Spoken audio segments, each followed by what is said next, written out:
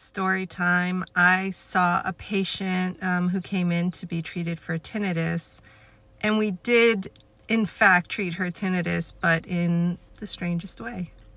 This patient came in, she had trouble hearing as well as tinnitus, and we fit her with this super great pair of small Signia silks, and we put in sound generation, and we're giving her tinnitus retraining therapy.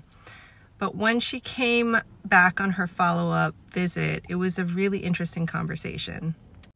Initially, when she came in, she thought her tinnitus was aggravating her hearing, and she was having trouble hearing at work and in social situations. After we treated her hearing, she was like, I didn't realize how much difficulty I was having trouble hearing, and now I feel a lot more confident at work and with my friends. And because she's hearing better, her tinnitus is not aggravating her as much.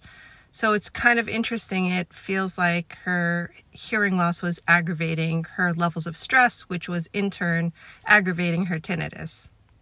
It's sort of a roundabout way of treating her tinnitus, but it's working, and she's getting treatment for her hearing loss, and I'm really excited for her.